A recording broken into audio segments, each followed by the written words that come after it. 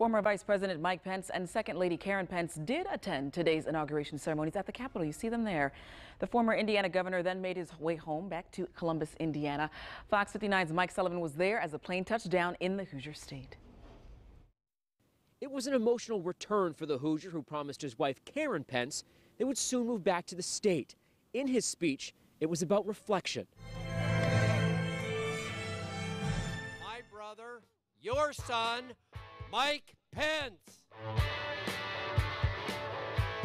Back home again in Indiana, we hear it so often. Well, hello, Indiana. For former Vice President Mike Pence, today was about a return to reality after 4 years of the surreal. So far, I haven't seen one face that I haven't known for years. His speech today was about appreciating every moment of his service, right from his first step toward the stage. Baby, it's all right now. It certainly began the instant he entered the plane. We have a tradition on Air Force Two.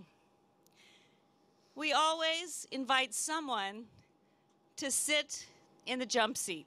Any guests? In the cockpit. It's the best view from the plane. In the jump seat today was Mike.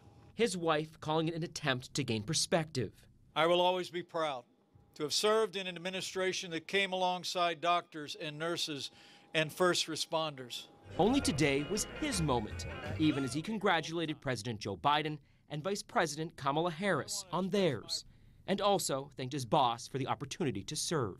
Let me also take a moment to say thank you to President Donald Trump and Melania for all they have done to make America great again. So what is next for the former VP? Not even his brother, Congressman Greg Pence, is quite sure. You know, I think he was busy trying to do the right thing out in Washington, which I think he absolutely did. He's a hero for what he did, but I don't think he's really looked forward. Pence's mother surely has. Mom called me yesterday and she said she's proud of me. Telling her son he put her on the map. I said, Mom, it's actually the other way around. Congressman Greg Pence did say that his brother will be involved during this transition of power. We just don't know in what capacity.